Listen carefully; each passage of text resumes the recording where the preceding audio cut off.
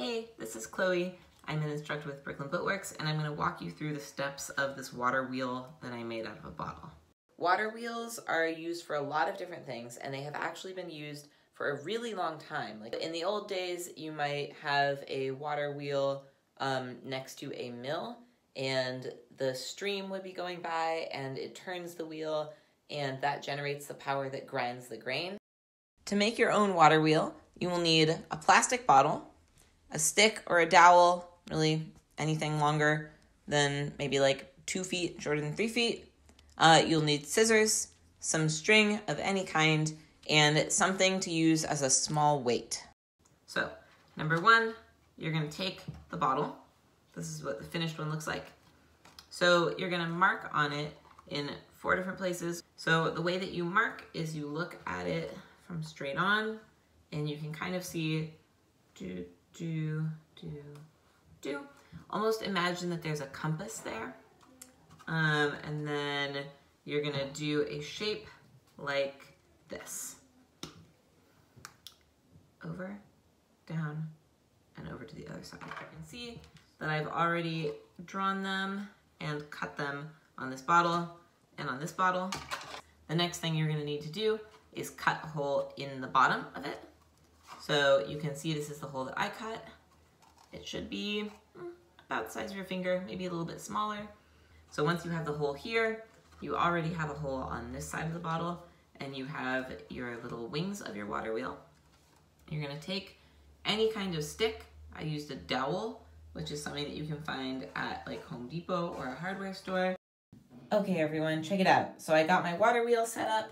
You can see that the curved, kind of concave part of the little paddle is up, so that's good. Then I have a few different sizes of rock. You can see that the string is connected to the smallest rock, which is resting on the foot of the tub.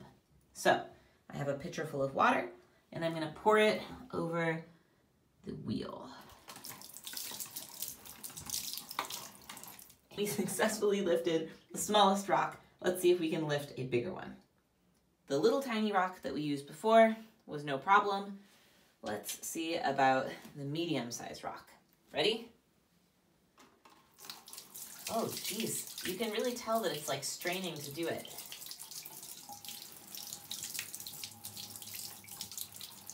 Oh! So we got about halfway up with this rock.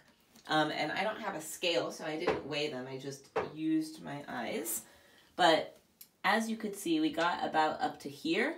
And that was really fascinating because I really could see that this was fighting. So the weight of the water has to be about the same or heavier to the weight of the rock, right? Because the water is pushing down on these blades, and that push is what is lifting up the rock.